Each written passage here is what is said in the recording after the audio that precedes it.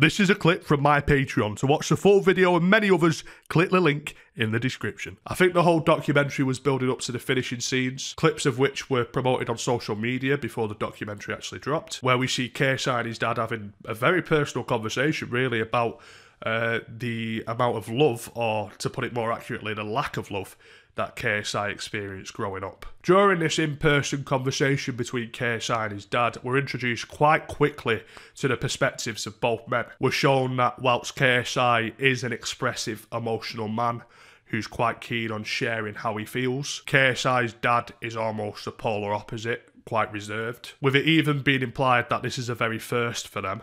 Not just a first for them sitting down and talking about their relationship, but a first for them even sitting down together without any other members of their family present. Really, the first time they've ever been alone together. That is if you ignore the Amazon sound, lighting and camera crew. The concept of you and your dad coming together for the first time, having a really deep talk, potentially expressing the most emotion you've ever expressed to each other, and the entire time it's being filmed for Amazon Prime, really feels like a stark reflection of the dystopian online image-ruled reality we're currently living through. Yeah, there was something very, very odd about that to me.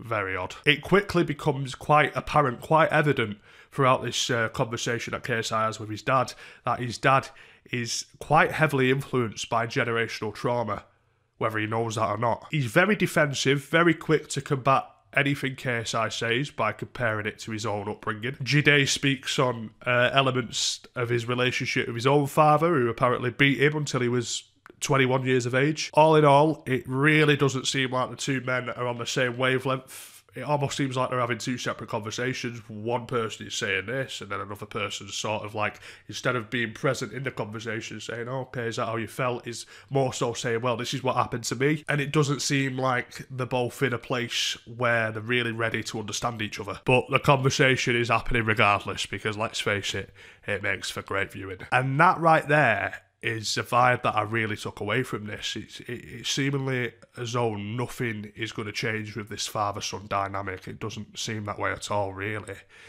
But it's very evident that this whole conversation is going to create more views on the documentary itself. And I almost feel like as long as that is the case, it's probably not going to be a problem, which speaks to the amount of dysfunction that probably exists within KSI's family.